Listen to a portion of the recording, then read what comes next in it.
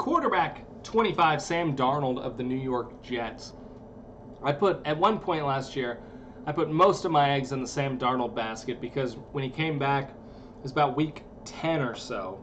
He had a stretch of 7 games that were about the easiest I think I've ever seen. Miami twice. I can't remember who else was in there, but it was the worst schedule. And he failed horribly. I think the Raiders were in there.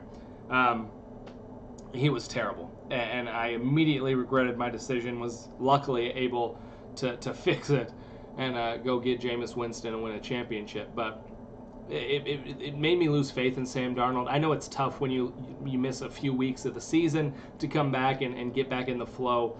But still, you got to be better than he was last year. 21 touchdowns, 13 picks, less than 7 an attempt, only 3,000 yards on the year. And he looked lost at times. That's what's so annoying. You watch like the Raiders game, and he was unbelievable in that game. He had some games where he was just pinpoint accuracy, firing it off. And then you watch some games, I don't want to like single out the seeing ghost thing. I thought that was unfair. It happens.